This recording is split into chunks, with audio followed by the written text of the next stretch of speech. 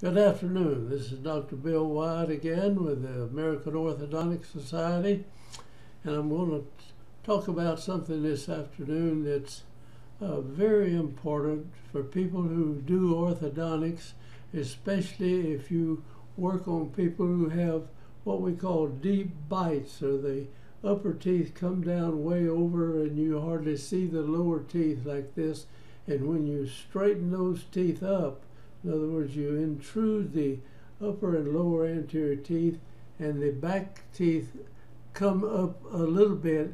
As I intrude the upper teeth here, it extrudes the upper molar teeth back here.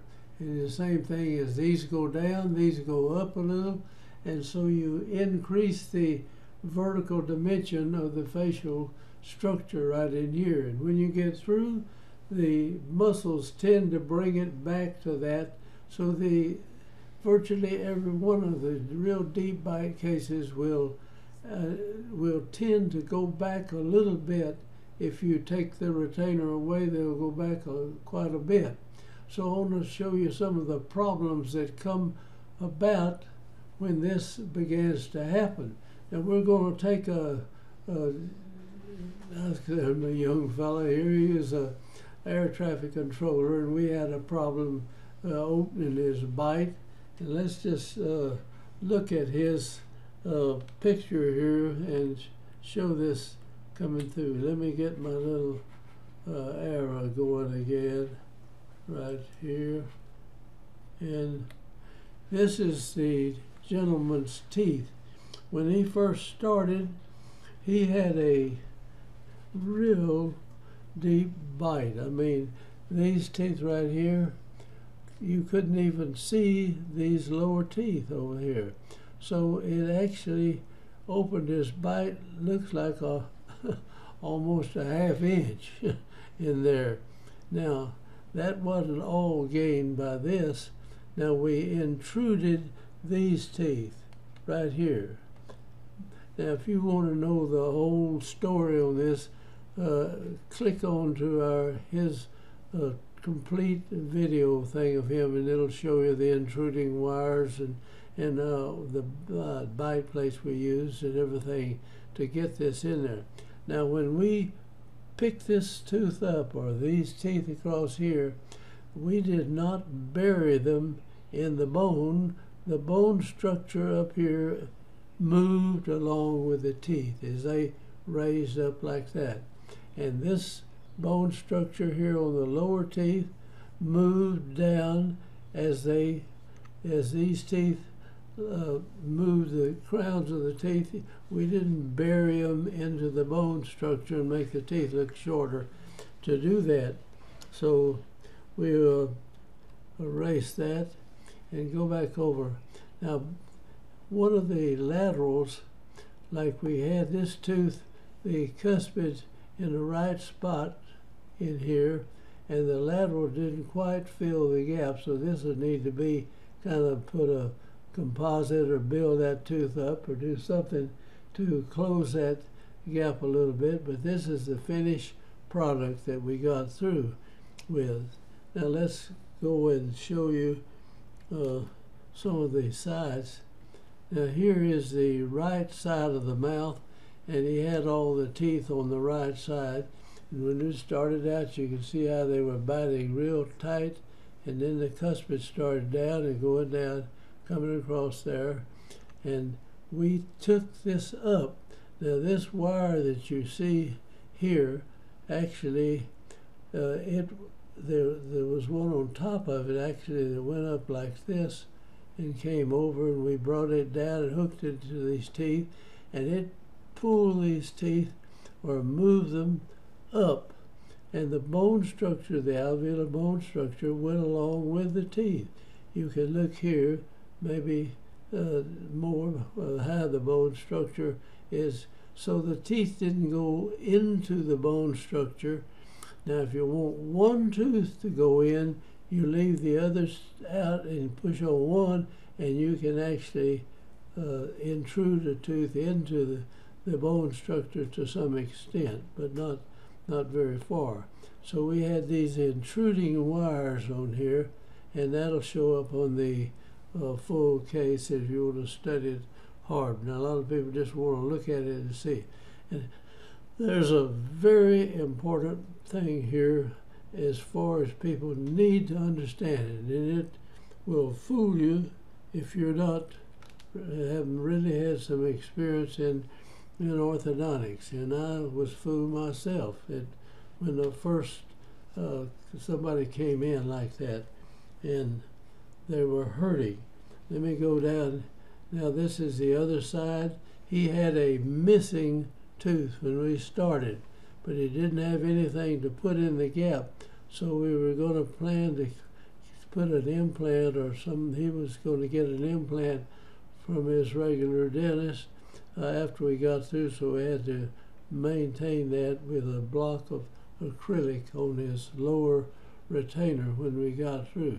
So here's the same thing over on the other side of the mouth, except you see this gap that he's got in there, and he had that gap when we started, and we kept that space open right there as we went through the case. And now let's take a look at the finished product. Now here is the lower retainer we put on his in his mouth. This is a wraparound retainer. Nothing goes across here and it comes back in here, except we had bonded what we call a 3-to-3, or this a cuspid retainer bonded to the teeth across here, and that is fixed pretty well. This part comes out as he takes the retainer out, but we had to have something like that on the bottom because he was missing this tooth, so we had to replace that and hold that gap. And he, I think, already started getting an implant before we got through with him. You grind that acrylic off from the bottom as the implant is put in. The head of it sticks up in there some, and so you have to do that. But you have, this holds that space open for the full time during that. Now let's see. Now here is the upper, and we had the lower teeth actually come in and make indentations in here, and this left the lower teeth just right underneath here with an overjet and overbite, you know, where when you bite forward you bite your front teeth together but your back teeth don't hit, so you can cut something off like that. But this is a thing that happens in here. We had moved these teeth a long way.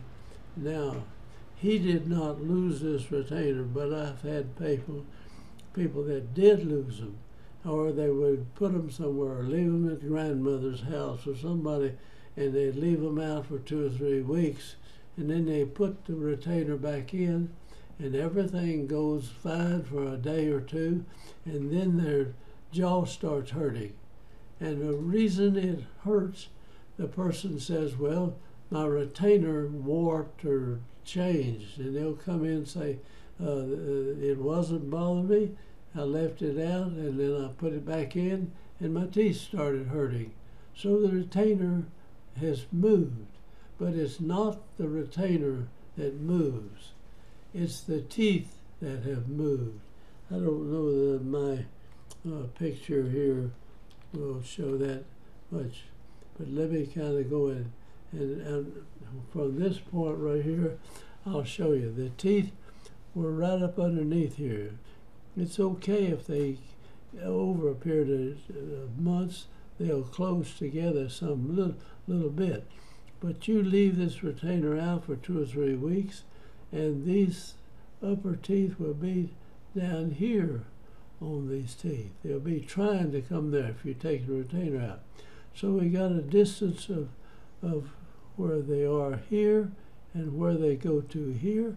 And now when you put the retainer in, they touch at the front and they don't touch anywhere, don't go into the back of the mouth except the jaw joints in here. And now you bite on anything, and it puts pressure on the joints. And this is what causes the pain and the discomfort.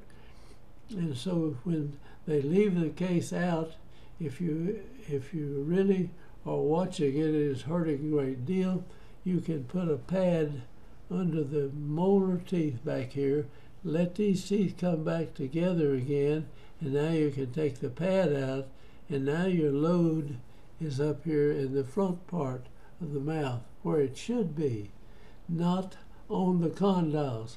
In other words, when you have this relapse, these teeth go back up here. Now you put the retainer in, they stop at this point, but then there's nothing hitting in the back part of the teeth back here to take this support, except the condyles are down. They're taking the load, and the anterior teeth are taking the load, and there are many people who cannot tolerate that. Now, some people can tolerate it, the teeth will come back together, and you won't know any difference. But this will fool you a lot of times. The person will come in, say, well, I lost it, I put it back in, and after a day or two it was really hurting my mouth, so I've taken it out. And if they leave it out very long, it will deepen quite a bit. In other words, it's going to try to go back kind of like it was. So don't let it fool you. And if you've got somebody with a lot of pain, you have to go back and put something under the back teeth back here and let the teeth along the side come back in contact, and these will be in contact, and these will be in contact, and when that does, the load is shared along in the teeth and not in the condyle, and that's the way you come out of it.